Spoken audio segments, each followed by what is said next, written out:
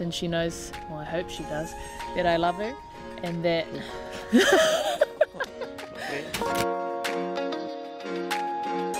Growing up, we pretty much did everything together, unfortunately for Theresa.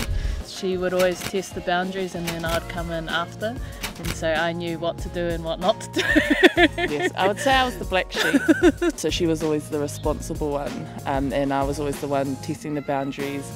But she was loyal. She stayed with me, whether it was good or bad. So I'm really grateful. And that's grown over the years, and I'm really proud now to be a bit more of an elder sister and to support her in her dreams.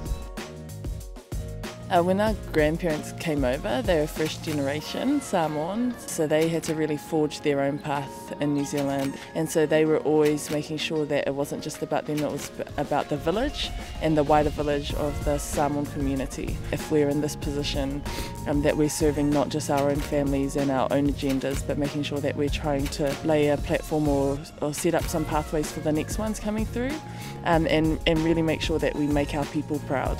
I know that my sister and I are very passionate about helping the community, and so our family taught us that if you have something to give, to always give. That's our goal as Pacific women, is we don't want to take it for granted, and so yeah, we'll try and give back as much as possible.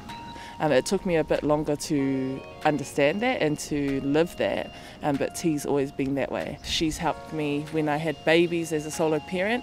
She was studying for med school and also holding baby and feeding one of them. She was out training at all hours of the morning or at night. So I've always admired her work ethic, but also just her as a person. Fundamentally, she's just a good person.